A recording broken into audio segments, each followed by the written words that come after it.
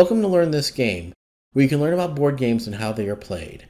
Today, we'll be looking at Vikings, Scourge of the North. In this video, there will be a general description and overview of the game. We'll inventory the components, and we'll go through gameplay, including setup, sample turns, and victory conditions. Lastly, we'll review any accessories you may find helpful for this game. In the description, there'll be some helpful links. There will also be a timestamp index so you can navigate directly to any part of the presentation. If you want to skip this introduction and go straight to the game setup and gameplay, you can go to the timestamp index now. And if you find this video helpful, please like, subscribe, and share. And you can also leave a comment to let us know what game you would like to see Learn This Game review. Vikings was first published by Decision Games in 2018 and was designed by Joseph Miranda. In this solitaire game, you'll be leading a band of Vikings in pursuit of gold, glory, and new lands to settle. This is a physically small game measuring 9 by 6 inches wide, and it comes in a plastic bag. An age recommendation was not provided, but the difficulty level was listed as very low complexity. Each saga should take about 60 to 90 minutes to play. This game was designed for solitaire play only. There are no official multiplayer variants. An app is not required to play, and there are no other apps available for this game. There are no expansions, but the same publisher has several games in their minigame series, many of which are designed for solitaire play. And if you like this game, you can check out Learn This Game's videos about Long Range Desert Group and Congo Merc, which are other games in the minigame series. The links will be in the description. Game designer Joseph Miranda has many design credits to his name, including Zulus on the Ramparts and Empires in America. An internet search will help you locate many more games by this designer. If you want to further explore the Viking theme, you can check out these other games. You can also check out these books if you want to learn more about Vikings and their place in history. Now that you've seen a brief description of the game, let's get into the game itself.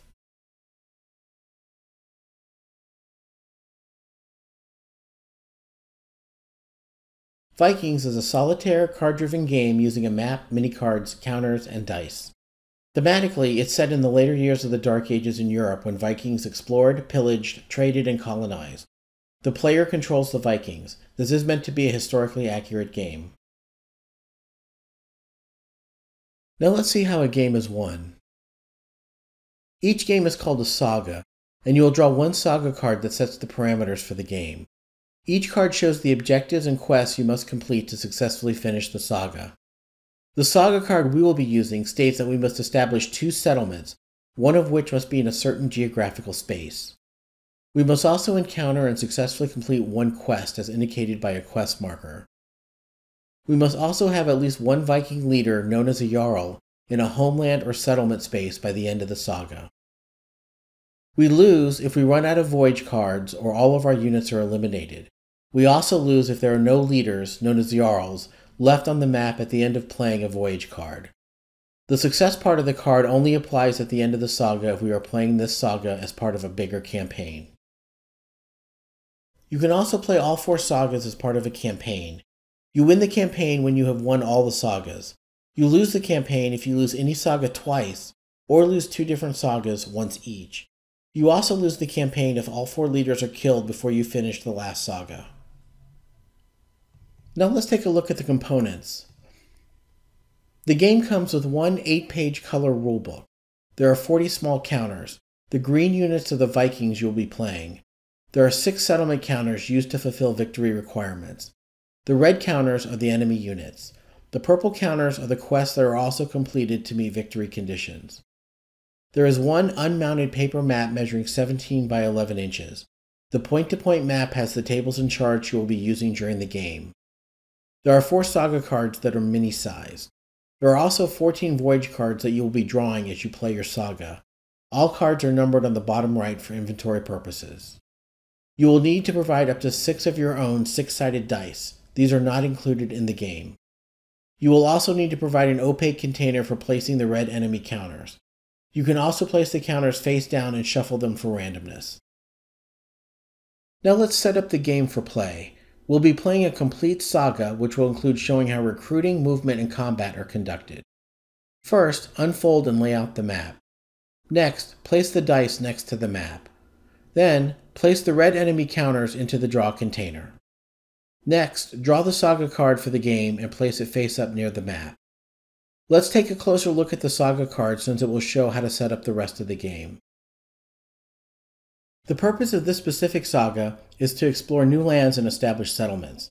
The first icon shows us how many Voyage cards to draw after shuffling the Voyage deck. For this saga, we draw 7 and place them face down near the map. A Voyage card is drawn each turn, so they act like a game counter. If you run out of Voyage cards, the saga ends. Throughout the game, you may be gaining or losing Voyage cards, so the duration of the game will vary each time you play. The remaining cards will be the reserve deck and are also placed face down near the map. Reserve cards may be drawn throughout the game as dictated by other Voyage cards. The next icon shows that we are provided 8 gold at the start of this saga. We place the gold marker on the gold track. Gold can never go below 0 or above 19.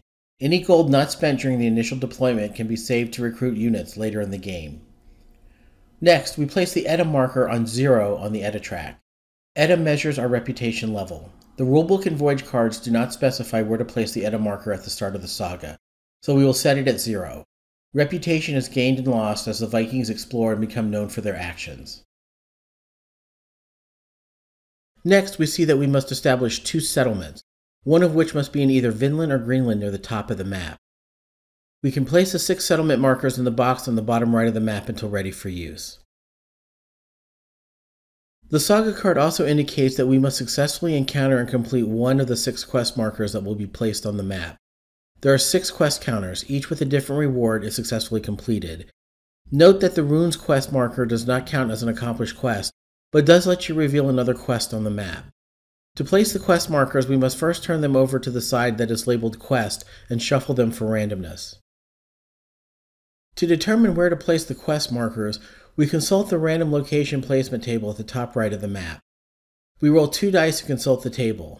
If we roll a 6, for example, we place the initial quest markers face down on the spaces indicated on the table. We then roll again to place the remaining 2 quest markers. If we roll the same number, we must continue rolling until we obtain a new unique number, since there can only be 1 quest marker in a space. The second roll is a 9, which shows 3 places indicated on the table, but we only have 2 quest markers remaining. If there are fewer markers remaining than indicated spaces, then we can randomly decide which places will receive the quest markers. We can disregard the success portion of the saga card since it only applies to the campaign game. Rule 23 on page 8 of the rulebook states that at the start of play, we must select the old or new religion scenario in order to perform a special role later in the game. If you select the new Christian religion, you cannot recruit berserkers in the saga. Since we may want to recruit berserkers in this saga, we elect the old religion. This will require us to roll a die against the berserker table at the conclusion of the first battle in which a berserker participates, regardless of the outcome. Had we chosen the new Christian religion scenario, we would not be able to recruit berserkers, but we would have the option of rolling against the new religion table after the conclusion of the first battle in which a jarl participated, regardless of the outcome. Before we recruit our units, let's take a look at the unit types. There are 4 leaders, or jarls. Each leader also has a unique ability which is shown on the right side of the map in blue boxes. The blue boxes are also areas where you can place units following the jarl in order to save map space. The white number is the combat number, and any unit with a plus sign is considered an elite unit. The basic Viking fighting unit in this game is the huskarl with a combat value of 3. There are 2 types of special units, the berserker and the Varangian. During the first round of battle, you ignore 1 hit for each berserker engaged in the force, then apply hits normally in subsequent rounds. Varangians can only be recruited if you have a jarl in a space with a warrior kingdom symbol, where you must also pass an edit check. There are 2 types of naval units. The white number is both the combat factor and the number of units it can carry. The Ormer is an elite unit indicated by the plus sign, and the longship has a combat and carrying capacity of 2. Both ships have the letter N to denote they are naval units. Now we can recruit our units for gameplay. We will consult the recruiting chart to determine the cost of each unit. Recall that we start with 8 gold per the saga card. First, we randomly select a Jarl which has no gold cost. Each Jarl has a bonus ability listed in the blue boxes on the map. In this case, we gain 1 extra gold point for each pillage. Since we have to voyage over the sea to place settlements, we can purchase 1 longship for 3 gold. We then recruit 2 huskarls for a total of 4 gold. This leaves 1 gold remaining, which we can use later in the game to recruit additional units or spend for other uses. We place the unused remaining Viking units in an area to the right of the map. The gold marker is moved to 1 on the gold track since we spent 7 gold recruiting. We can place the Jarl Erik in a Viking homeland indicated by a yellow rectangle. We can then place the units in the Jarl's blue box to show they are voyaging with this leader. We are now ready to begin gameplay. Before we start playing the game, there are 2 terms that need to be explained. The first is force. A force is a group of units in the same space conducting a voyage together. A force can be 1 or more units up to the stacking limit. Only 1 force can conduct 1 voyage at a time. The force conducting the voyage is known as the voyaging force. You may also see the rulebook and voyage cards refer to the voyaging force as the operating force or the adventuring force. The second term is stacking. Stacking is having more than 1 unit in a single space. In a single space, you may have 4 Viking units plus the number equal to the Edda or reputation level. Stacking units do not apply to settlement, pillaged, or quest markers, or to hostile units. There cannot be more than 1 quest marker in a space, and a space cannot have both a pillaged and a settlement marker. The stacking limit is checked at the end of the movement segment. If there are excess units in the space, they must be eliminated. Otherwise, any number of units may move through a space. Stacking does not apply to homeland spaces, which may contain an unlimited number of units. Each voyage is broken into 7 segments, which will be posted in the upper left of the screen for future reference. We are now ready to start the first voyage. The first segment is the trade segment. In this segment, we receive 1 gold if the voyaging force is in a trade center space with a settlement. You can consult the terrain key on the map to see where the trade centers are. Since this does not apply at this time, we can move to the recruiting phase. Since we only have 1 gold, we cannot recruit units at this time. We then advance to the movement segment. In the movement segment, we can declare a land or naval move. Since we will be moving towards a quest marker on mainland Europe, we will make a sea move towards Kurland. At this point, we have a total of 4 units. The longship only has a carrying capacity of 2 land units, so we will form a force consisting of the Jarl Erik, a huskarl, and the longship. We will have to leave 1 huskarl behind in the homeland, and this unit will be removed from the blue box on the right side of the map since it will not be voyaging with the Jarl. To make a naval move, we roll 1 die and divide by 2 to see how many spaces we can move. We have the option of moving all of the allowed spaces, a portion of the spaces, or no spaces at all. In this case, we roll 1 die and receive a 4. If 4 divided by 2 is 2, so we can move 0, 1, or 2 spaces. Since there are white lines indicating sea lanes from our current homeland location to the coastal town of Kurland, we can move 2 spaces to Kurland, which also has a quest marker. A moving force must also stop in a space that contains a quest marker, regardless if it is face up or face down. If we voyage through any sea spaces indicated by the white circles per the terrain key, we must roll 1 die to check for sea storms. In this case, we roll a 2, then add the number of sea spaces we entered, in this case 1. This gives us a total of 3. We can subtract 1 if we have a Jarl as part of the voyaging force, which gives us a final total of 2. If we end up with a result of 6 or more, we must lose 1 unit of our choice. Otherwise, we do not lose any units. That concludes the movement segment. It is now time to draw a voyage card from the voyage deck. We draw the encounter voyage card, which instructs us to roll 1 die and consult the table on the card. We roll a 4, which grants us 2 gold, so we can move the gold marker to the 3 space on the gold track. We then place the voyage card on the discard pile. We then move to the combat segment. Since the voyage card did not initiate combat, we can skip this segment for this voyage. We then move to the quest segment. We must complete the quest segment since we encountered a quest marker. First, we flip the quest marker over. We see that it is the Jomsburg quest. In order to accomplish any quest, we must engage in a round of combat, even if we already engaged in combat after the voyage card segment.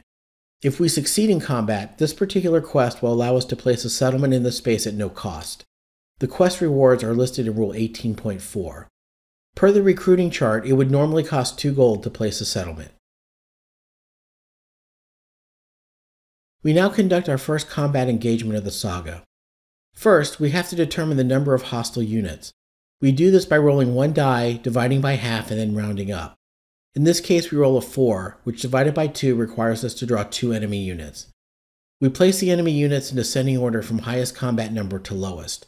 If the combat numbers are the same, the order does not matter. We then place our Viking units in any order we prefer, keeping in mind that the enemy units will be firing at the first active Viking unit in line. Next, we determine who has the tactical edge. The side with the tactical edge gets to attack first.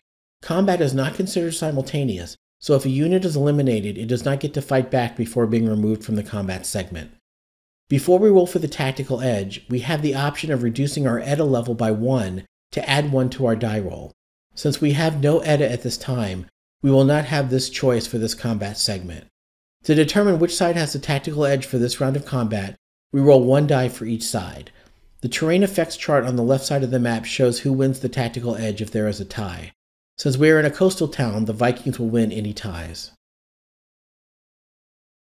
Recall that the plus sign designates an elite unit.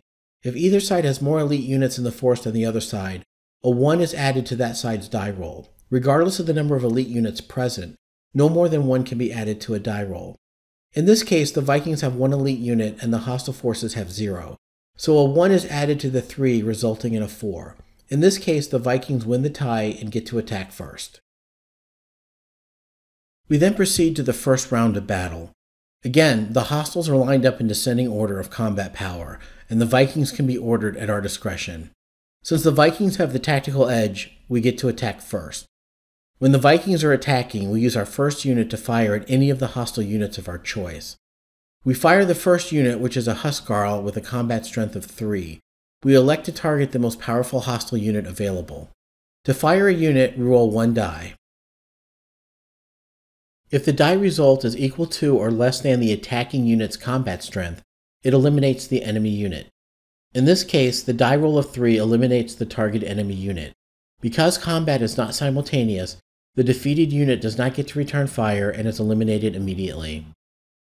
Attacks alternate between sides. Enemy units do not get to select a target and must fire at the first Viking unit in line.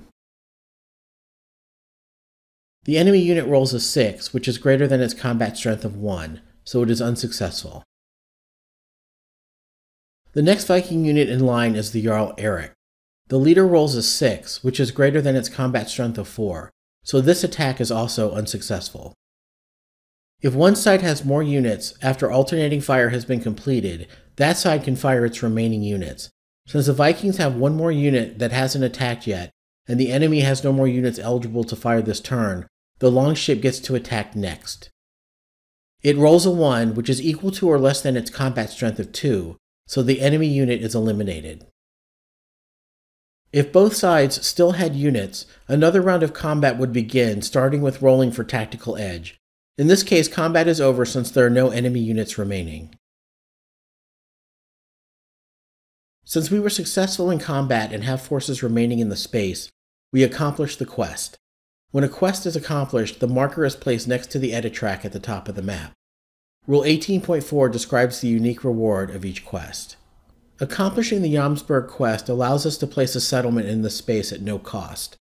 Recall that per the recruiting chart, it would normally cost 2 gold to establish a settlement. We now move to the pillage and settlement segment. Since we just placed a settlement and cannot have more than 1 in a space, the voyage is now over.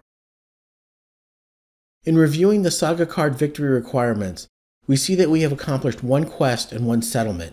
We still need to establish 1 more settlement, but it must be in either Greenland or Vinland at the top left of the map. So we must prepare for a long sea voyage to reach the distant destinations. We will use the same force for the next voyage. We now start another voyage with the trade segment. The force is not in a trade center with a settlement, so does not receive 1 gold. Next is the recruiting segment. When recruiting Viking units, we must place recruited units in a Viking homeland, settlement, or with a leader. Naval units must be placed on coasts or rivers. We have 3 gold to spend on recruiting Viking units, and we can add recruits to the current force since it has a leader and is in a settlement. Looking at the recruiting chart, we see that for 3 gold, we have enough to purchase a berserker which has a special fighting ability. Recall that the stacking limit is 4 Viking units plus our edit count. Since our edit count is 0, we currently only have a stacking limit of 4. However, although we only have 3 units in the current force and the stacking limit is 4, we only have 1 longship that can carry 2 units, so we would have to leave 1 unit behind if we recruited a berserker if traveling by sea. Therefore, in order to maximize our stacking limit for sea travel, we can instead purchase another longship for 3 gold, since we will need to voyage by sea to establish our second settlement. We move the gold marker to 0 since we have spent our last 3 gold. We then add 1 longship to our voyaging force, which brings our stack to 4 units. Next, we proceed to the movement segment. We will move the force by sea towards Greenland, where we will attempt to establish our second settlement in order to win the Saga. Since we are declaring a naval movement, we roll 1 die and divide by 2 to determine how many sea spaces we can move. We roll a 4 and divide by 2, which allows us to move 2 sea spaces. Since we traveled by at least 1 sea space, we have to roll a die to check for storms. We roll a 5 and add the number of sea spaces entered, which in this case is 2, giving us a total of 7. We do get to subtract 1 since we have a leader in the force, leaving us a total of 6. Unfortunately, a result of 6 or greater requires us to eliminate a unit of our choice. We eliminate a naval unit since it is not needed for carrying units, and has a lower combat strength than the leader and huskarl. If a ship is eliminated in a sea space, any transported units in excess of the remaining carrying capacity are also eliminated. We next move to the voyage card segment. Whenever we end a turn in a sea space, we still draw a voyage card, but we have to discard it immediately and instead perform another storm check. We roll a 1 and add the 2 sea spaces entered, then deduct 1 for our Jarl, resulting in 2, which is less than 6, so we do not lose any forces. Since we are still at sea, we will skip the combat segment since we had to discard the voyage card, and we'll also skip the quest and pillage settlement segments since these cannot be conducted at sea. We will now start a new voyage starting with the trade segment. This has no effect since we are not in a trade center with a settlement. We then move to the recruiting segment, but since we have no gold, we will then proceed to the movement segment. We declare a naval move. We roll 1 die and divide by 2 to determine our movement allowance. We roll a 6, divide by 2, and determine we can move 3 spaces. We then move our force 3 spaces towards Greenland, once again ending in a sea space. We perform a storm check and roll a 3. We add 3 sea spaces just moved, which gives us a 6, and then subtract 1 for the Jarl, finally resulting in 5, which fortunately is less than 6, so we do not lose any units. We move to the voyage card segment. Since we ended another turn in a sea space, we must draw and discard 1 voyage card. Instead of reading the card, we then conduct another storm check. We roll a 2. We add the 3 sea spaces entered and deduct 1 for the Jarl, resulting in 4, which again is less than 6, so no units are lost. Since we are still at sea, we can skip the remaining segments and start our next voyage with the trade segment. Once again, we do not have any units in a trade space with a settlement. We can also skip the recruiting segment again since we still do not have any gold. This brings us back to the movement segment. Since the white line from our current position to Greenland indicates a sea route, we must declare a naval move to get to Greenland. Since we only need to move 1 space, we will not need to roll a die, since a die roll will always result in allowing 1 to 3 movement spaces. We also do not have to roll for a storm check, since we are not entering any sea spaces this turn. We now move into the Greenland space where we will try to establish a settlement and fulfill our last victory requirement. We now proceed to the voyage card segment. At this point, we still have 4 voyage cards left in the voyage deck out of the original 7. Next, we draw a voyage card. The voyage card tells us that we must proceed to the combat segment of the voyage. First, we determine the number of hostile units by rolling a die and dividing by 2 and rounding up. The enemy rolls a 5, which allows them to draw 3 units. They are placed in line from highest to weakest combat strength. We then place our Viking units in any order, recalling that the enemy units will always attack our first unit in line. Next, we determine tactical edge. We roll 1 die for each side. Since the enemy has more elite units as indicated by their plus signs, they will get a +1 to their die roll. The enemy gains the tactical edge for this round of combat since it has the higher number, so it gets to attack first. The first enemy unit attacks the first Viking unit in line. It must roll a 4 or less to succeed. The enemy rolls a 2, which eliminates the Viking unit. The leader Erik then elects to fire at the most powerful unit. Erik must roll a 4 or less to succeed. Erik rolls a 1, so eliminates the enemy unit. Fire alternates between sides, so the next enemy unit fires at the next Viking unit in line. The enemy unit must roll a 3 or less to succeed. It rolls a 3 and eliminates the Viking leader. Rule 11.2 lists 3 conditions that cause the saga to end. 1. We accomplish the victory conditions. Or 2. We run out of voyage cards. Or 3. We have no jarls left on the map. Certain voyage cards will recruit a jarl at the end of a battle, which negates the 3rd condition and allows the game to continue. However, the current voyage card will not allow us to recruit a jarl at the end of combat, so the saga ends since we have no jarls remaining on the map and no chance of recruiting another by the end of this voyage. Therefore, the saga is a failure. So let's recap the victory and loss conditions. In this saga, we were able to complete 1 quest. However, we were only able to establish 1 settlement instead of the 2 required. We also failed to keep at least 1 jarl on the map.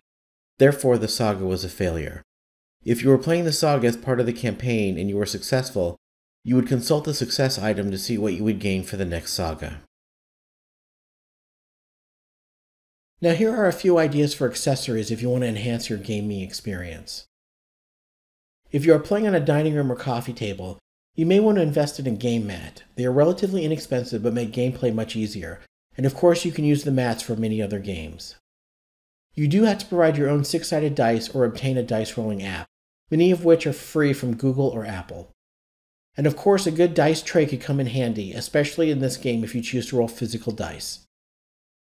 This concludes our review of Vikings. Visit us at these sites and don't forget to leave a comment on what games you would like to see reviewed and played. And if you would like to experience something greater than pillaging the coast of medieval Europe, stick around for our disclaimer. Coming up next.